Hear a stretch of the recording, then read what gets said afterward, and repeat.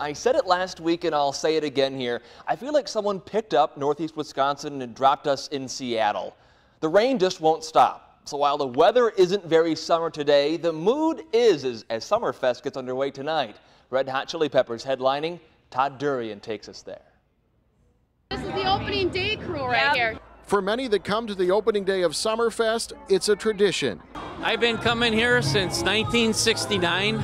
And he hasn't missed one since. His group keeps getting bigger, but that just means the party is more intense. I brought my poncho, but we're looking to move to the brew house later. If the rain gets bad, we'll move to the brew house. But nothing's going to keep you from being here. Heck no, no way, no way. We're the diehards. Lined up before the gates open today, hundreds of people with their ponchos, umbrellas, and blankets to deal with the rain. A little bit of rain not going to stop you. Not going to stop me, especially if it means getting out of work.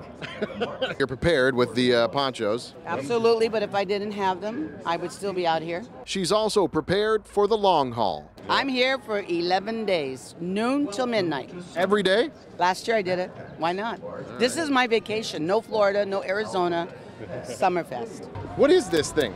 This is Party of Three. Do you need a fourth? All right. I think I got it.